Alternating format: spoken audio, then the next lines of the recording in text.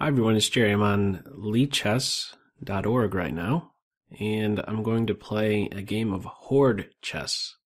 It's a different, it's an interesting chess variant, as you can see here. The objective for me, playing the white pieces here, will be to give checkmate, whereas black's objective is to capture all white pawns. So, let's see. I'm going to reinforce my furthest advanced pawn here on b5. This is a 5-2 time control. I have maybe about, maybe about 20 games experience playing this variant. Still a lot to learn.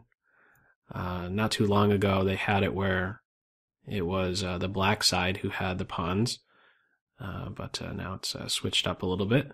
White side having all the pawns and the move, beginning the game. So let's see. I think in the, with this chess variant, it's black who has to be a bit more careful in the early stage of the game. If they're not striking properly, I think they could end up getting squeezed, and that's really what I'm looking to do. I'm looking to grab some space and make it uncomfortable for the pieces to get out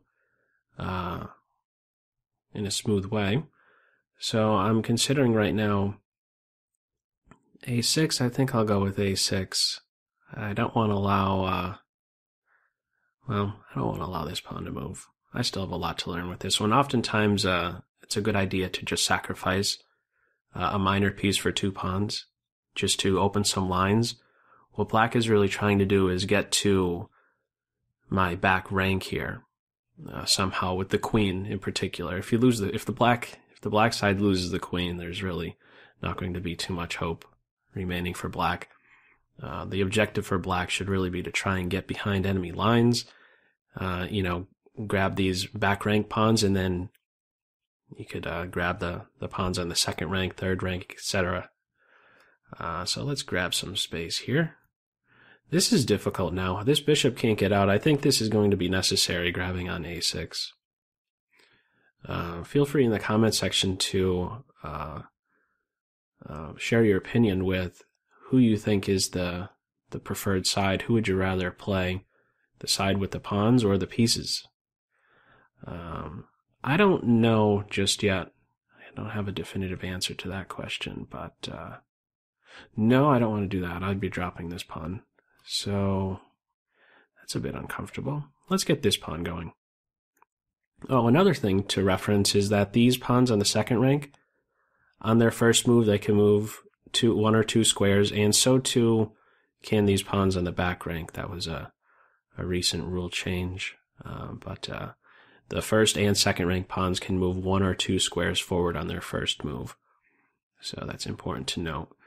And I think I want to take towards the center, and that way I give this pawn some room.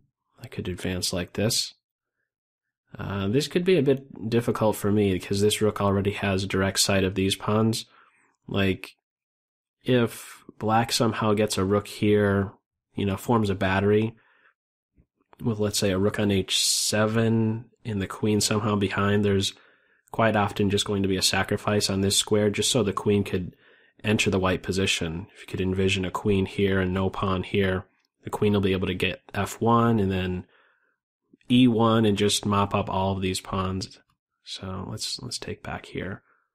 It's a 5-2 time control, so it will not be long before we're living off of the increment. Let me play. I want to defend this pawn here. I'm not sure which one to go with. A3 or C3. I'd really like to get this pawn up to D6. That would really squeeze black. Okay. Oh, I think that's a mistake. I'm going to take towards the center. Maybe not.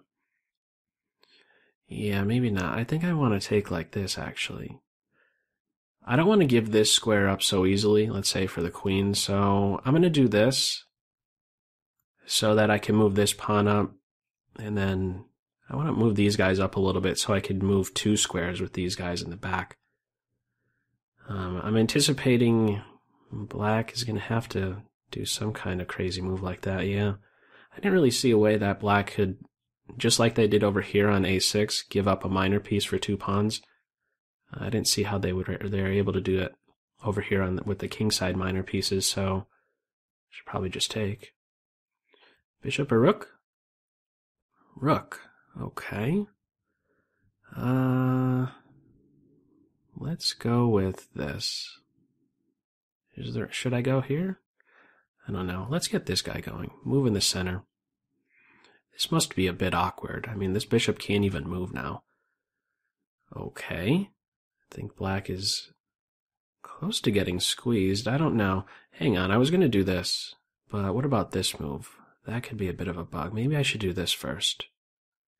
Yeah, I don't want to allow this pawn to exchange himself off, or even be in a position to exchange himself off. So let's do this move first. Now, I think this is the first case where I can move one of my second-rank pawns 2 squares. I don't see a reason to do that right away, though. Maybe now I do this. Actually, this move first. Let's get this guy contributing. No. Let's do this move. No. Make up your mind. I think if this bishop takes, pawn takes, and then queen takes here, and she's very, very active. 1 minute 3. So let's see how this will finish. There's still a ways to go. I've played quite some interesting games with this variant. It's I'm finding it a little bit on the addicting side. Let's see. I'd really like to get my pawn up to d6, because then he's completely crunched. So this is my big plan. I find it much easier for the white side to play in the early stage of the game, the side with the pawns. But if black is able to manage a piece behind here, then that's when you really have to be very, very careful playing the side with the pawns, because all your pawns become vulnerable. They start to be unprotected, and you have to weigh which ones are good to give away, and which ones are expendable, and which ones are more important. Aha. Okay, that's actually a pretty good move, isn't it? Yeah, so takes, I guess it was necessary at some point, huh? So if I take here, bishop takes, pawn takes, the queen has her pick, well, I think I gotta do it anyhow. So let's do this. And yeah, I gotta get rid of him. So I'm definitely gonna do this move now. I don't want to allow my f6 pawn to be taken so easily. So now with just a light square bishop around, I definitely want to take care of my light square. You see already there's this idea. Looking to smash through here, rook takes this. I gotta be careful about my clock. So I'm considering this move. I should do that move. Let's do it. Yeah, I don't want to allow the sacrifice on h3 and then the queen gets deep into my position. So I'm going to try and form a giant wall. My big plan is to play e4 and then d5. If black is not careful with these next few moves, I think it could be big, big trouble. These pawns can promote, by the way. So you can envision a group of 3 pawns here, or just a pawn duo on the 7th rank. They are a big, big problem, or could be a big, big problem. Was not expecting that. I'm going to take towards the center. Yeah, I want to keep a group of 3 pawns here. That way it's a bit more difficult for the rook to maybe somehow sacrifice and have the queen enter. I could do this. The queen can't go anywhere. Let's do this first. Yeah, I think black is in some big, big trouble. Now let's get this pawn up, just to reinforce my furthest advanced pawn. Where's the queen going? Let's stop that. Let's go here, and then I could go here. Okay, I am slowly inching my way up. This is going to be a big problem here for black. Yeah, let's get all these guys up. I'm going to reinforce this where there's half open files, just so there's no Crazy sacrifice, so I'm inching my way up. Let's give a check. And actually, I'm going to go here, so I could go here next. What are they doing? Let's do this. 10 seconds. Okay, I'm soon to have a pawn here. This is going to be too much. I even have tempo moves with pawn push, check stuff. Alright, and the queen is actually cut off. She can't even return. 11 seconds. Oh, I could have played here with the fork. I missed that. Let's do this first. So now it's going to be a queen versus everything. Okay, the queen, the last piece. All right. Let's see. Oh, it didn't take that pawn.